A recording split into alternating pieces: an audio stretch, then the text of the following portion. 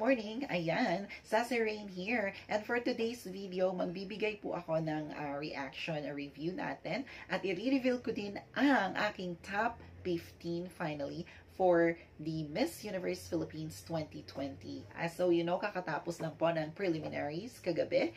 And lahat tayo may sari-sariling bet, sari-sariling mga gusto sa batch ng Miss Universe Philippines 2020. Ang iba ay may umangat, ang iba na akala nating frontrunners ay hindi ganun umangat. Pero ngayon nga, kilatisin natin ang mga kandidata sa kanilang performance kagabi sa preliminary competition. Without further ado, let's do the review and let's reveal my top 15. Ayan guys, so first up, we have my favorite, my personal favorite since the beginning, Miss Bohol. So Miss Bohol did a wonderful performance last night. So in the swimsuit competition, she did pretty well, but I don't like the way she walked. You know, I don't like the way she walked. She needs to really give emphasis in catwalk. So she needs more catwalk training. And in terms of gown, the way she, you know, turned is not good for me. Pero maganda naman ang presence niya sa stage, and she did pretty well on stage. So I know pretty well that she will advance. So next I have on my list is Quezon City. So Quezon City, as though you know, is very well spoken. According, syempre, ibahiwalay natin yung ano niya, yung interview niya sa performance niya kagabi. Sa preliminary performance ni Quezon City, Michelle Gumabaw, sa swimsuit niya, hindi rin siya maganda maglakad. I know that she needs more training. She needs more catwalk training. Yung posing, yung the way she turned and stuff. I need, you know, I need more training, Michelle. I need to see more of you when you walk. So, yun lang. But overall performance with the gown, I don't like the gown as well. Masyadong parang maluwag talaga. Pero she carried pretty well naman. So talagang yun yung aking natin kay Michelle Gumabaw. And next we have Catanduanes. So Catanduanes actually did a really wonderful job last night. She did pretty well in swimsuit and in evening gown. Talaga namang full pack ang performance ni Miss Catanduanes. And next, we have Taguig. Si Miss Taguig, Sandra Lemonon. I mean, konting polish na lang sa kanyang catwalk, sa kanyang swimsuit. Okay naman yung performance niya. Masyado lang sobrang yung smile niya. So, yung pagiging bubbly ng personality niya, talagang nagsashine pa rin sa performance niya last night. And in terms of gown, she's wearing yellow gown. I think it's suited in her personality. She did pretty well. So I like her performance. Next we have Cavite. Cavites. Oh my God. This girl is on fire. I love her gown. Personally, I love the gown. I love the way she carried the gown. And in terms of the swimsuit, she is so sexy. She is on fire. I love it. So sexy. Next, we have Parañaque. Oh my God, this girl, I can't say anything, but she's a total package. Miss Parañaque is on fire. Ang ganda ng kanyang swimsuit performance. Ang ganda din ng kanyang long gown performance. All in all, she did a very, very nice performance last night in a preliminary. Talaga namang lahat, we're rooting for Parañaque. I can't wait to see her in top 5. Next, we have La Union. La Union is good in catwalk. Isa yan sa napansin ko.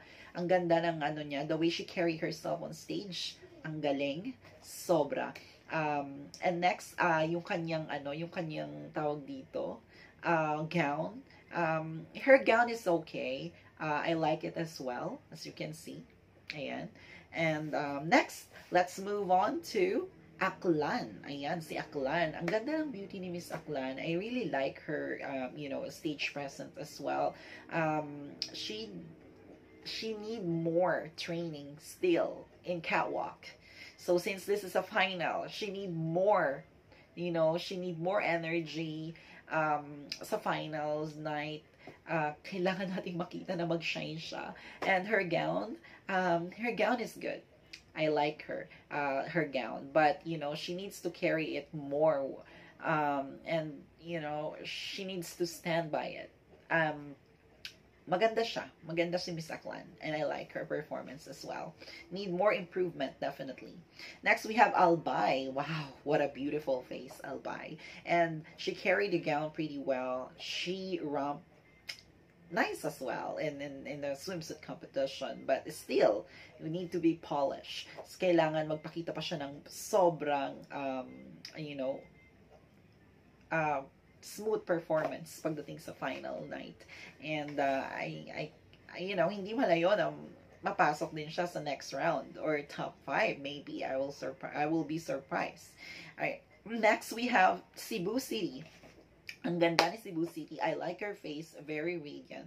Ang ganda ng performance niya sa swimsuit and sa evening gown. This performance of Miss Cebu City is something that we will watch on 4D coronation night.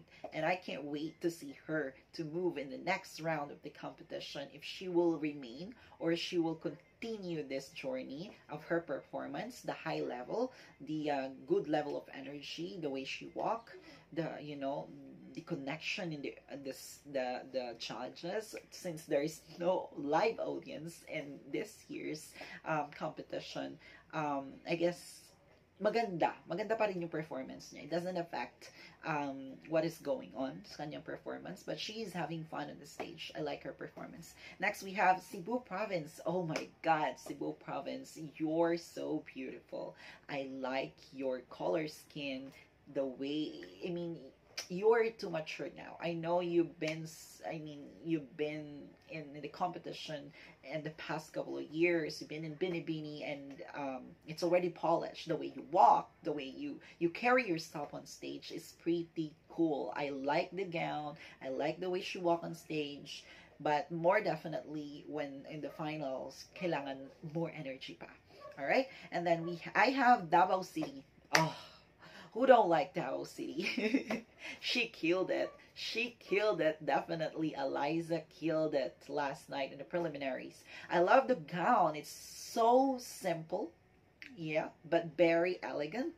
She carried pretty well. I love the way she walked in swimsuit and evening gown. It's perfect.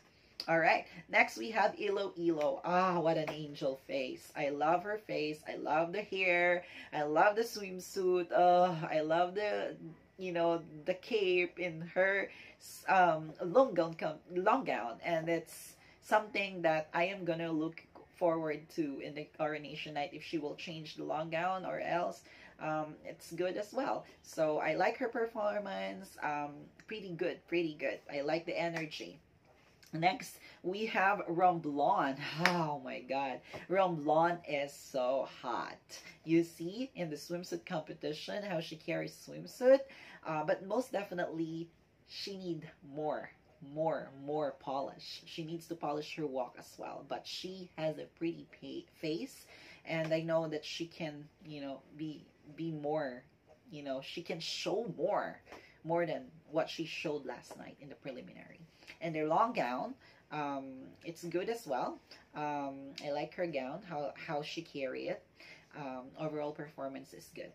So next, last on my top 15 is Biliran. Yes, Biliran is pretty awesome. I like her face, but in the long gown competition, she need, we want to see something unique, because she is already look beautiful. She is beautiful, and she needs more energy on stage, para talagang mapansin natin yung niya, naaangat siya among the candidates. So in long gown competition, I don't like the blonde hair.